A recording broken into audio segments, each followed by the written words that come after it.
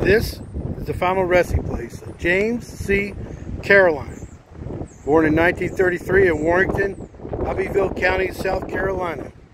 Professional football player for 11 seasons, 1955 to 1965. He played as a defensive back and halfback positions in the Canadian and National Football Leagues with the Toronto Argonauts, Montreal Alouettes, Chicago Bears. He made his initial impression on the football field during the years with Booker T. Washington High School in South Carolina. He enrolled at the University of Illinois. While there as a collegiate player, he led the nation with 1,256 rushing yards in 1953.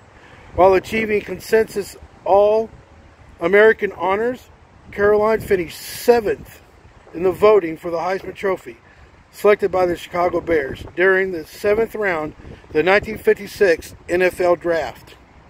He began his career immediate impact on the league. He began his career professionally in the Canadian Football League. He joined the Bears in 1956 and had an immediate impact on the league as he produced a career-high 6 interceptions with 2 touchdowns. He earned Pro Bowl honors in 1956. In 1963,